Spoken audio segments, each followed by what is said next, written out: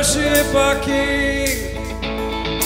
Come, let us bow at His feet. He has done great things.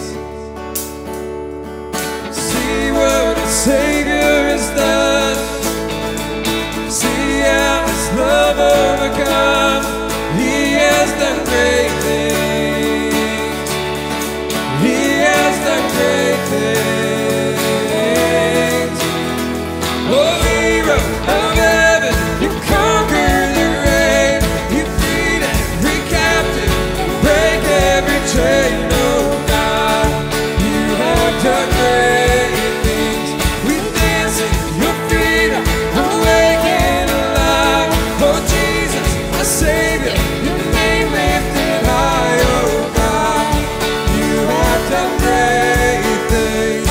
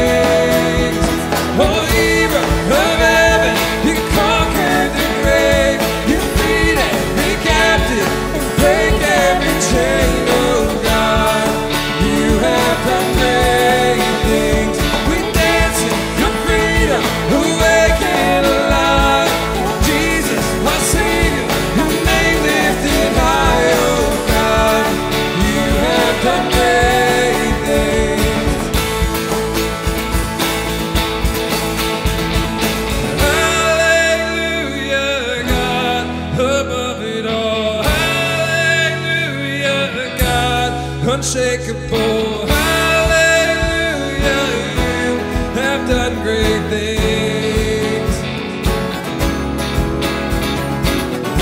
Hallelujah, God, above it all. Hallelujah, God, unshakable, hallelujah, you have done great things. Oh, you conquered the grave, you freed every captive, break every chain. Oh God, you have done great things. We dance in your freedom, awake and alive. Oh Jesus, our Savior, your name lifted high. Oh God, you have done great things. You have done great.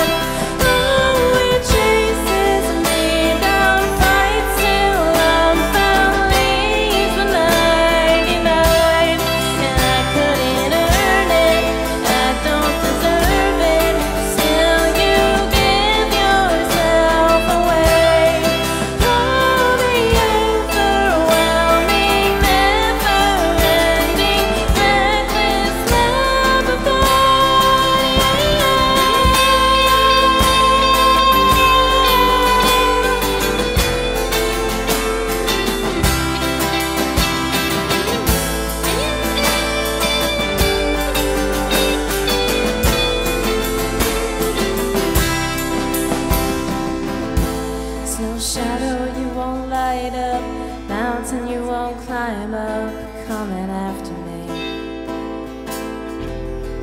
There's no wall you won't kick down, lie you won't tear down, coming after me. There's no shadow you won't light up, mountain you won't climb up, coming after me. There's no wall you won't kick down, lie you won't tear down, coming after me. There's no shadow you won't light up, mountain you won't climb up, coming after me. There's no wall you won't kick down, lie you won't tear down, coming after me. Oh, the overwhelming, never-ending, reckless love of God. Oh, it chases me down, fights till I'm found, leaves the 99. And I couldn't earn it, I don't deserve it, still you give yourself away. Oh, the overwhelming, never-ending, reckless love of God.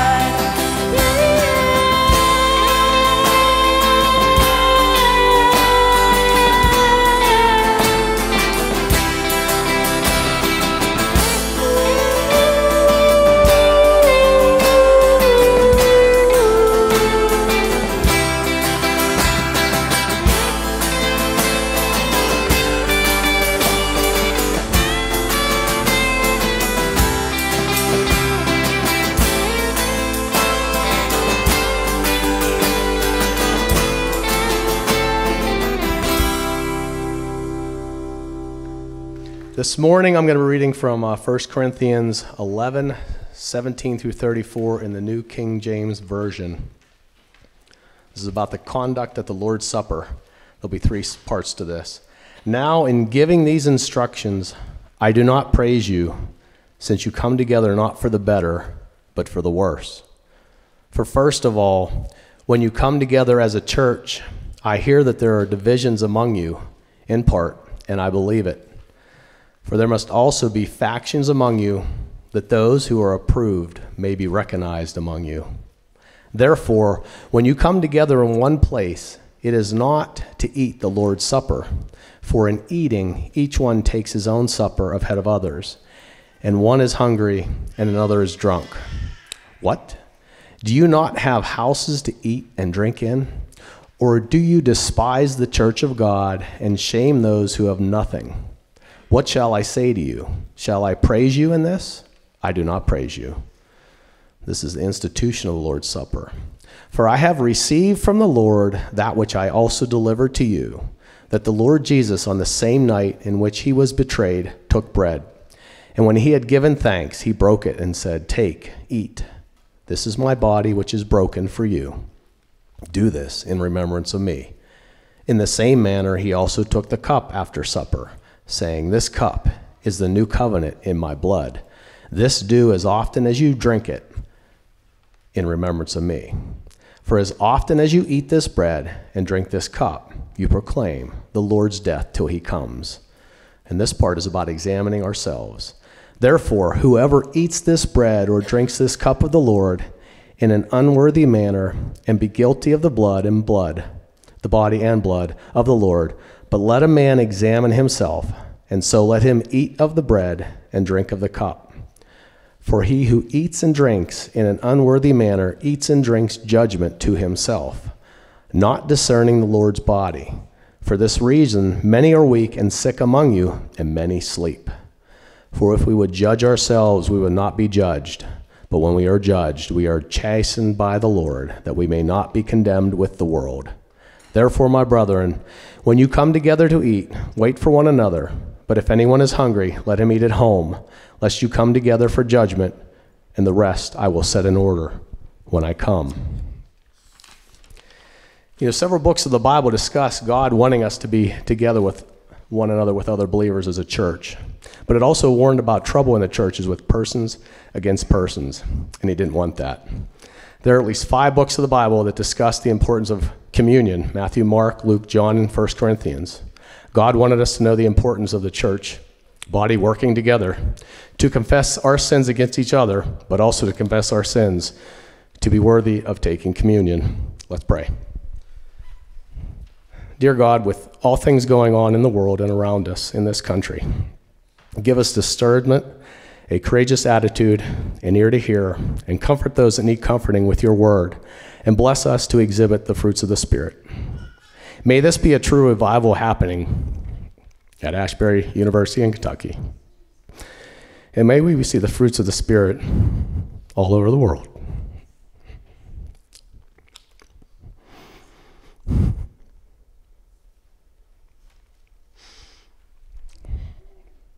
Help each of us to examine ourselves to find the sin that needs to be confessed daily, and also confess sins to be worthy to take part in communion.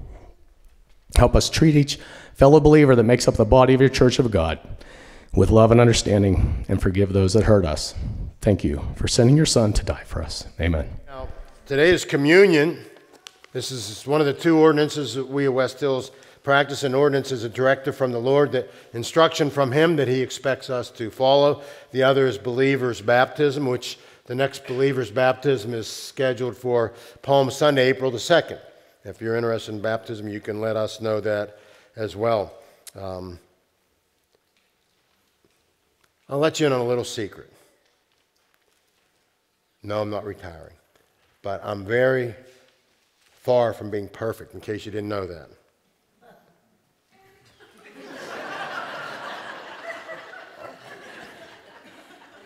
Thank you, Ruth, for coming, and thank you for going. I just asked my beautiful wife, because I have to admit that there are times that I'm impatient. I'm perfectly willing to wait in line for my turn, but quite honestly, I'm less than thrilled when someone passes me. Unfortunately, my flesh, and we all have the flesh living in us, tends to rear its ugly head when someone attempts to slide by me when I've been just patiently waiting my turn. If you've ever been to Disney World, that's one of the places you can patiently wait your turn and then watch people act up when someone tries to slide by them. I only had one real fight in my life. It was in high school when I was a senior. We were in the lunch line, and one of my classmates decided he'd just go past me. So I said, "Where are you going?" He said, "I'm going up there." I go, "No, you're not." He said, "Yeah." I go, "No, you're not." And then it was any time. He said that, and I said, "Okay, after practice," because it was basketball season. Well, I went through the rest of the day, and I didn't really expect him to be out in the parking lot after, but he was there with his friends, and the basketball team was there. They basically were like, "You guys just have a go at it. We're going to stay in here and watch." I never had a fight, and so I wrestled. I had him down. He goes, "No, we're not wrestling. We're fighting." So like a knucklehead, I let him up. And then I proceeded to beat the devil out of him.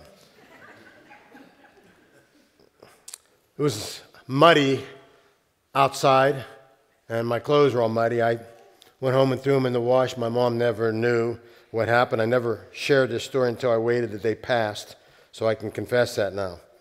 Went to school the next day, and my teammates called me Muhammad. And I'm like, I hope the coach doesn't hear them calling me that. I didn't know what he would do about my boxing debut. But I don't get in fights anymore. But quite honestly, I still don't like it when people pass me in a line. And it seems that a lot of people live by the principle, step aside and allow me to pass. We compete in sports. We compete in business. We compete even in our homes. And as I typed this, I was discipling an individual man who remained anonymous, but he was at the early service. He shared that his young boys got into a tussle over a game of Hungry Hippo. Now, who'd ever thought that Hungry Hippo could bring out the worst, the competition in his boys? The point is this: we like to be top dog. We like to be important. Paul is writing to the church in Corinth, and it's a church that he planted there. It was a church that a city where he spent 18 months before he moved on. And he's speaking to these believers who, if you read the letter, they're pushing their way to the front of the Lord's table. They're elbowing their way to the bread and the cup. And their mindset was, step aside. You're in my way. Earlier in this letter, Paul commended the recipients of this letter. But now in verse 17, he says, I have no praise for you at this point. Paul was disgusted. He was disappointed with how the Christians were gathering for corporate worship. Specifically, how they gathered for the love feast, which preceded the Lord's table or communion. And Paul said, listen, you're gathering together in the manner that you do. It actually does you more harm than good. So what exactly was it that ruffled Paul's feathers? The problem was that they had corrupted one of the most sacred events in Christian worship, the Lord's Supper. They were failing to properly honor the Lord and had not honored and respected and dignified each other. So as you look at verses 18 to 22, there is divisions at the table. Now you're looking, it says, Paul said in the first place. He never moves on to the second or third matter. His message is simply this. What I'm about to write in these verses is of utmost importance. Word had somehow reached Paul that the division existed among the Corinthian Christians. He had already spoken about this division in chapters 1 to 4. And remember, this is a letter. Later, man broke it up into chapters and verses so we could reference it easily.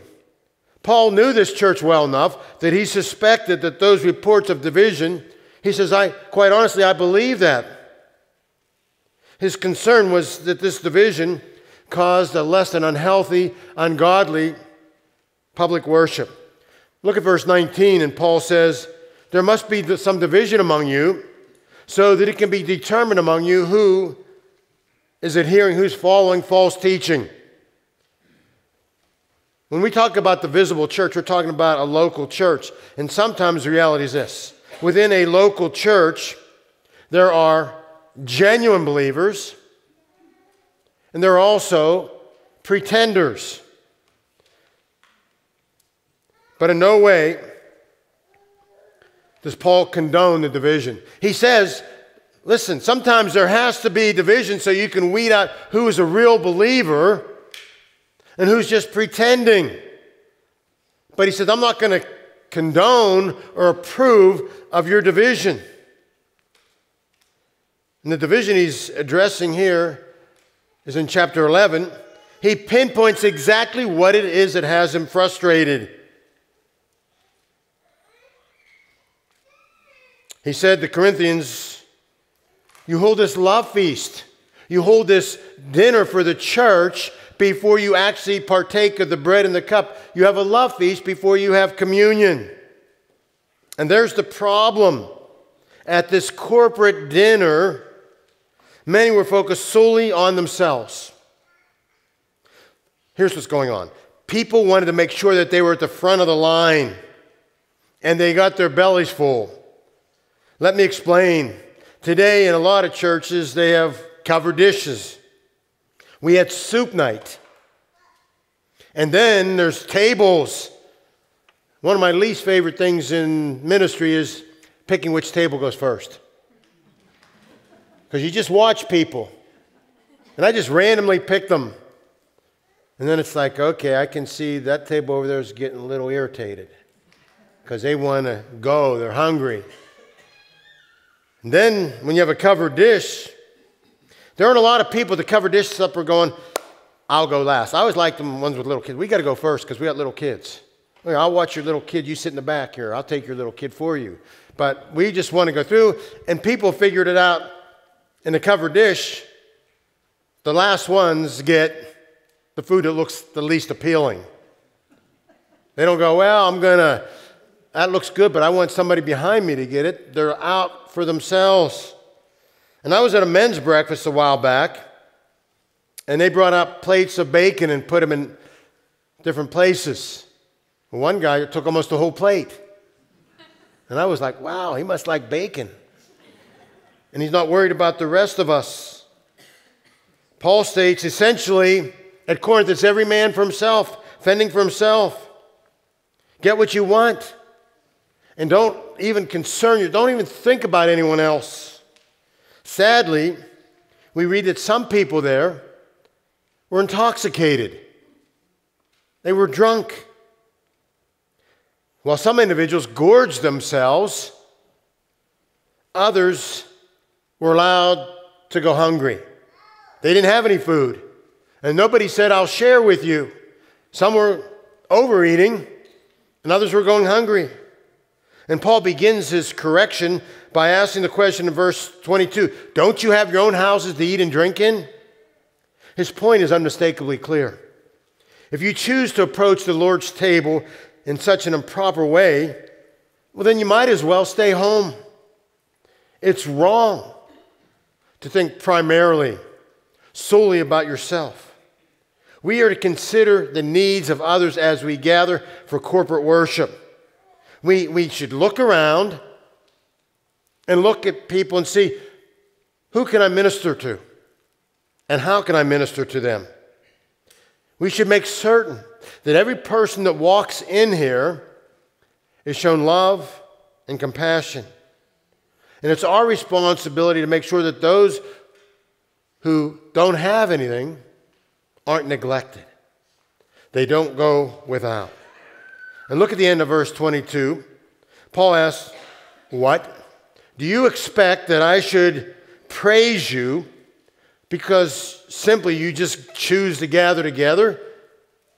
You think I should commend you because you're gathering together? He said, I can't, and I won't. So we look on in verses 23 to 26, and we see the central focus of the Lord's table. Paul said, I pass on to you what I've received from the Lord. Sometimes people go, where did Paul receive this from the Lord? I thought the Lord was ascended back to heaven. If you read Galatians chapter 1, verses 15 to 17, Paul spent 3 years in Arabia.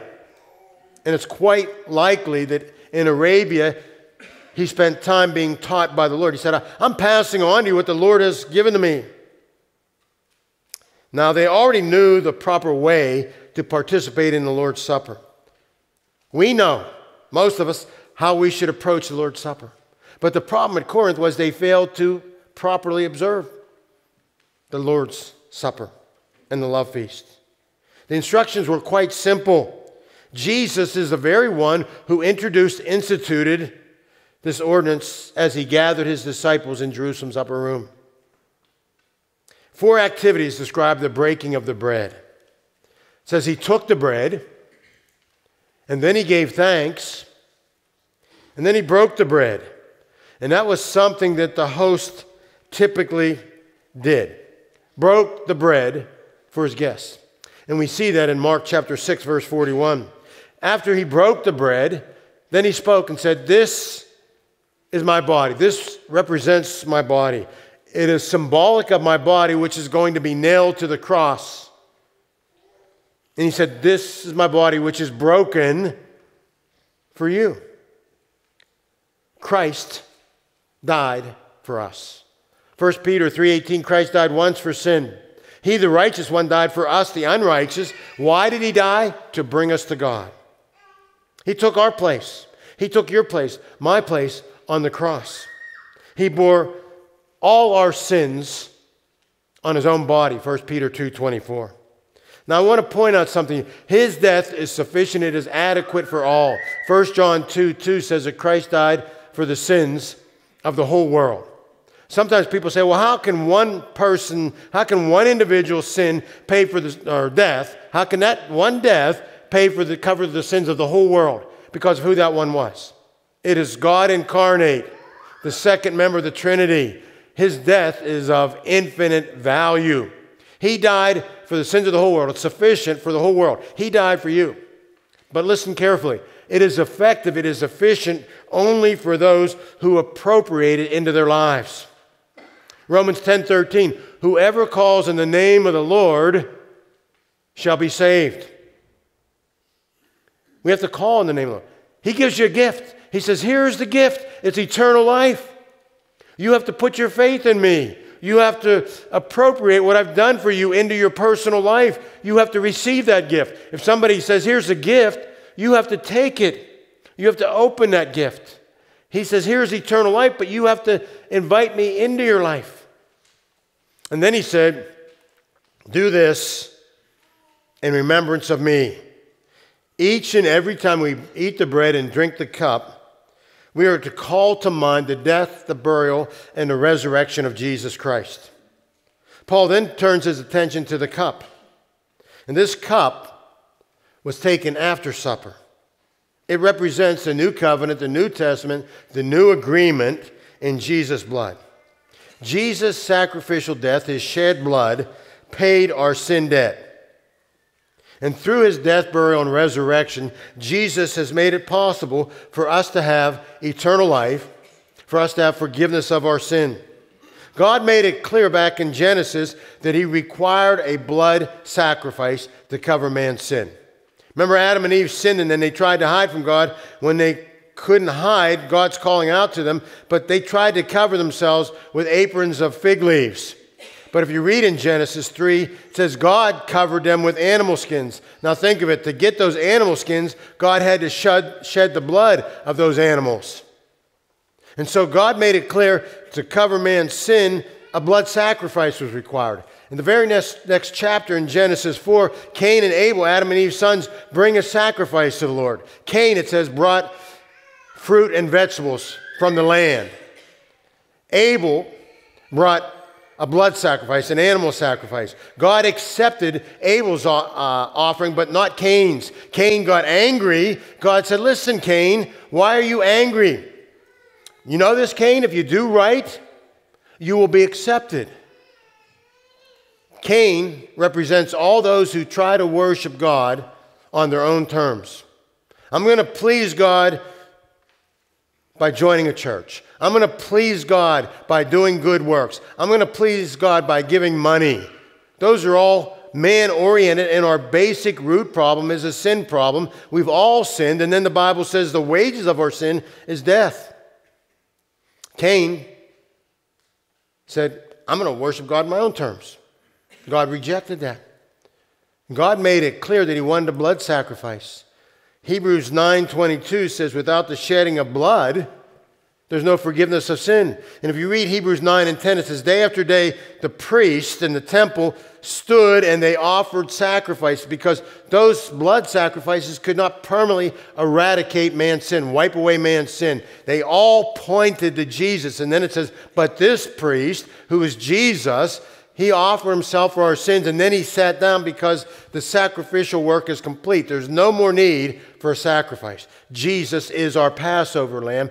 He bore our sins on his own body. He shed his blood to cover our sins. And look at verse 26. Paul informs his readers exactly why they should take seriously the eating of the bread and the drinking of the cup. He said, you're proclaiming the Lord's death until he comes. We are declaring that Jesus and what he did on Calvary's cross and his subsequent resurrection is our only means of salvation. There's not another way. Jesus said, I am the way, and nobody comes to the Father except by me. Verses 27 to 34 teach us that we should take great care in observing communion. It is a serious error for anyone to approach the Lord's table in some carefree, flippant fashion, not really thinking about what we ought to be thinking about, which is the Lord's death, burial, and resurrection. We should come with pure hearts. Psalm 139, 23, and 24, David says, Lord, search me, and then show me if there's anything wrong in my life, and then lead me in the way of life everlasting. So our prayer should be, Lord, I'm giving you permission, your Spirit permission, to search my innermost being and show me if there's any unconfessed sin in my life. Whether it's a sin of an attitude, a bitterness, or resentment, or envy, or jealousy. Whether it's words that we've spoken, whether it's deeds that we've done, thoughts that we've had. Lord, show me. And if we're bold enough and humble enough to pray that, I guess he'll show us. And then that word confess means I agree with you, God. I agree with you. It is sin. I don't have any justification for it. I don't have any excuse for it. I'm not going to downplay it. It is sin, Lord. Forgive me. And 1 John 1:9 says if we confess our sins, he is just to forgive us and cleanse us from all unrighteousness. Paul also wants his readers to examine themselves, as David said, to see if there's unity in the body of Christ. God desires that we be one. Psalm 133:1, how good and pleasant it is for brothers and sisters to dwell together in unity. Ephesians 4:3, there's one body, Christ is our head. Strive to keep the unity. Do all that you can to make sure there's unity in the body of Christ. And know that there are 7 things the Lord hates. One of them is sowing discord among the church. He wants us to be one. In John 17, Jesus prays, Father, I pray that they may be one, even as we are one. And then he said, I pray that the body of Christ might be one so that the world will know that you have sent me. One of the greatest evangelistic statements is unity in the body of Christ. And I said at the first service, and I've said before, Satan's goal is to divide and conquer. He wants to divide marriages. He wants to divide homes. He wants to divide communities. He wants to divide churches. He doesn't even care what the division is over. I was meeting between services with someone, and he said, that message was for me. Chaotic night last night with his family. And he said, really, it was silly stuff, simple stuff. I can't tell you how many people come in and go, we fight over the most ridiculous things. We fight over the most crazy things. Satan doesn't care what you fight over, just so you're not in harmony. He wants us to be one in the body of Christ. That means we shouldn't care who goes first. That means we shouldn't care who gets the best meal. We shouldn't be like looking around wondering about that. We shouldn't care if somebody takes our God-ordained seat. We just go, you know what? I'm glad there's somebody else here. And they took my seat. Rather than go, you know what? Quite honestly, I'm going to have a hard time worshiping today because I'm not in my seat. That happens. You know, the stink eye? Some people get that. Go, man, I don't know what I did, but obviously I did something. You maybe unknowingly took somebody's seat. I had to laugh because when I was at a former church, not everybody knew. You couldn't see. It was a lot of people in it. And one guy was walking up the aisle, and he's looking like, Then he realized it was my wife sitting in his seat. So it's like, doesn't matter who is sitting there. It's not your seat. Now, if you want to give $1 million to the building, it will be your seat. If you want to give $1 million to the building fund, we'll take that and run with it. But otherwise, it's like this is the body of Christ. We love each other. We're here to serve each other, to glorify our Lord and Savior, Jesus. It's not about us. It's about what Jesus did for us on the cross. It's about our brothers and sisters in Christ. Jesus set the example. And I often think about the disciples in that upper room, and then they come later to realize exactly who Jesus was and exactly what he did in going to the cross and then his resurrection. You know what they were doing on the way to the upper room? I'll tell you what they were doing. Fighting over which one of them was most important. Now think about that. They were arguing over who is the most important. And then all of a sudden, they're in the upper room. Who washes whose feet? That was a servant's task. But Jesus, who left heaven, where he was worshipped by the angels, came to this earth, was born to the Virgin Mary, was born into poverty, into a poor family, and then went around here, the earth, preaching and teaching. And it comes time to wash feet. That's the servant's task. Think about it. Those guys should have been knocking each other over to wash Jesus' feet. They weren't about to do that. That was a lowly task. So Jesus takes off his outer garment and washes their feet. And then I think, what in the world was their thoughts when they realized, wait a minute, this Jesus, we've been following along, he is the Christ, he is the Messiah, he is the Savior of the world, and what in the world were we thinking? We're arguing over which one of us is more important in his presence. How could we be doing that? It's about Jesus. It's all about Jesus. And it's about serving and loving our brothers and sisters in Christ. The Lord's table is to be a celebratory time, focused on Christ's honor and the church's unity and the proclamation of the gospel. And the gospel is the good news of Jesus. It's about his death, burial, and resurrection. The bad news is we're all sinners. We're spiritually dead. But the good news is Jesus did for us what we couldn't do. He paid our sin debt. Not everyone who gets sick or dies is a result of sin. But if you read Paul's words here, and he's led by the Spirit, he's saying, listen to me, you people in Corinth, because you're observing communion in the wrong way, some of you are getting drunk, some of you are ignoring your brothers, some of you are overeating. You know what? You're not doing it in the right way. Because of that, some of you are sick. And then he goes, and some of you in your midst have died. If we will humbly and properly judge ourselves, examine ourselves, Paul said you won't need to be judged by anyone else. So you are invited to join us and partake of the cup and the bread. This is what we call open communion. You don't have to be a member of West Hills Community Church. You do need to be a member of God's family. By that I mean you need to put your faith in Jesus Christ for salvation. And then that you're willing to allow the Spirit of God to search your heart. And if you will do that, you are welcome. You're invited to join us as we partake. In a moment, the deacons will be coming forward, but you'll get a container with the wafer and the cup together.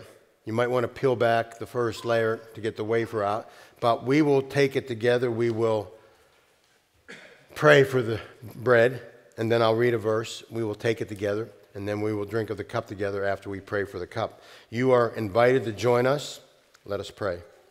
So our heads are bowed and our eyes are closed. I'm going to ask the deacons to come forward at this time, those that will be serving communion. And if you're not sure about your salvation, you're sure you don't know Jesus and you want to know Jesus, you can pray a prayer similar to this in the quietness of your own heart. Dear Lord Jesus, today, Lord, I admit, I agree that I'm a sinner. I'm sorry for my sin and I'm asking you to forgive me. Jesus, today I'm putting my faith in you for my salvation. I want to follow you from this moment on as the master of my life. If you prayed that prayer, know that you began eternal life with the Father. You're part of the family of God. That can never be taken from you. Lord, thank you for this ordinance. Thank you that Jesus said, nobody takes my life from me. I lay it down of my own choosing. And Lord, we thank you for that unconditional, everlasting love that we sang about today. We didn't earn it. We didn't deserve it. Still, you gave yourself for us. And so, Lord, I pray that you continue to speak to our hearts as we bow our heads and get ready to take of the bread and the cup. I pray this in Jesus' name. Amen.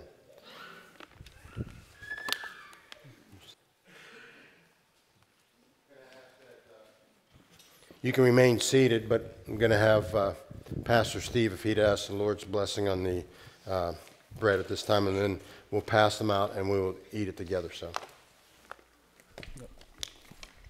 Father, we just come humbly to you right now, and we thank you for this gift of your son Jesus, who gave away his life and, Lord, allowed his body to be broken for us.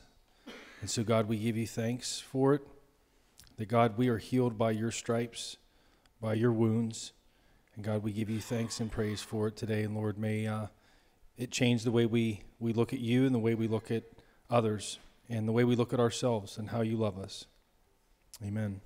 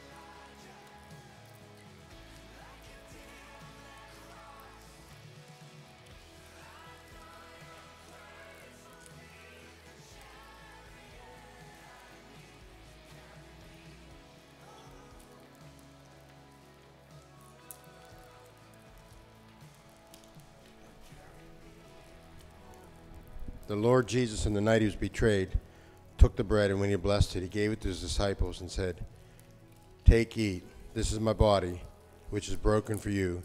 Do this in remembrance of me."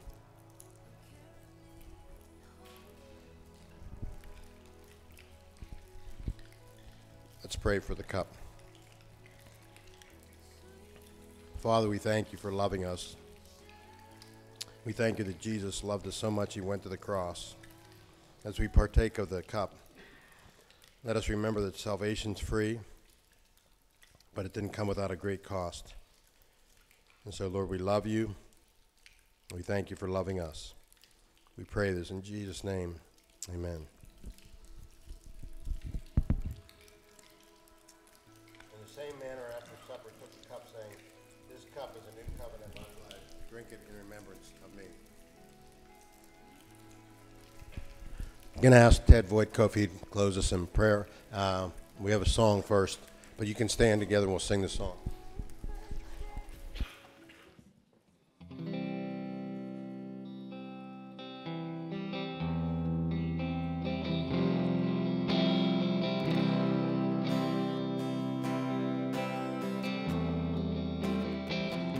I cast my mind to Calvary. Jesus bled and died for me. I see his wounds, his hands, his feet. My Savior